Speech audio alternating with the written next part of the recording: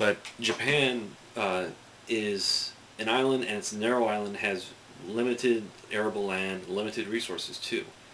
And the Japanese did this thing where they limited their interaction with the outside world. You know, they became a closed-off, isolated society. So as a result, you know, their language stagnated.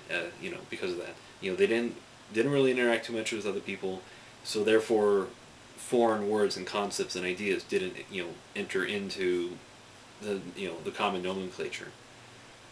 As a result, now, as one of you guys said, I think it was Gomez, said that Japanese is now incorporating a lot of Korean characters, and then even, you know, and then somebody else said that, you know, they're also including a lot of American characters or American words in there as well.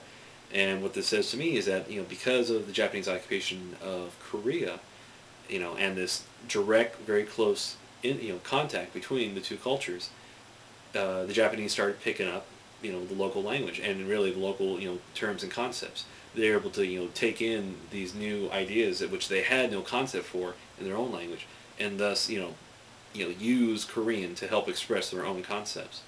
And it's the same thing with American, you know, language. You know, why they're, you know, incorporating that into their everyday, you know, speech. And somebody made the comment that, you know, if you know, if an American, you know, was to speak to a Japanese person and like say it real loud and real slowly, you know, basically a Japanese person would understand what he's saying. And I thought that was very interesting.